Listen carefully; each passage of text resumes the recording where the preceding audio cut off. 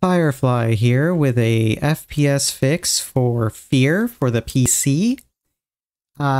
This fix was created and shared by Methanhydrat, so big shout out and thank you for your service. You will go ahead and locate his guide, or you can just click the link that I will provide in my description. Let's proceed. If you're using his guide, you will go ahead, click his here link, and you'll continue to the external site. You will download the file. You will agree and download, and then finally, download.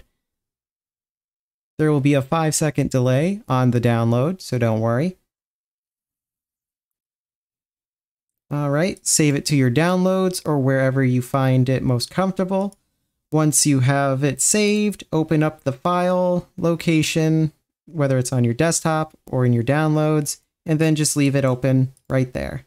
You're going to go ahead and open up in My Documents or Explorer, whatever it's called on your system.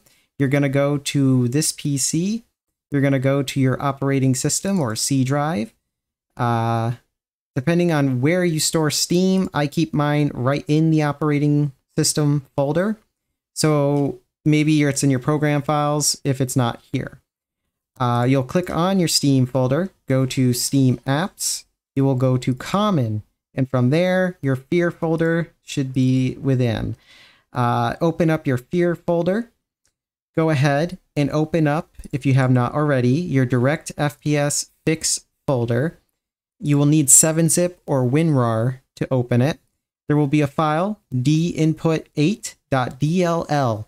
Take that file and paste it or drag it, whichever you prefer, into your F.E.A.R folder, and enjoy the buttery smooth FPS that this fix provides. For the record, this message is only popping up because I've already implemented this fix, and I can vouch that it does work on at least Windows, because I'm using Windows. With that being said, yeah, that's all it takes. Enjoy the fix. Again, big shout out to Methanhydrat. You're amazing. Thank you for watching my video. Have a wonderful day.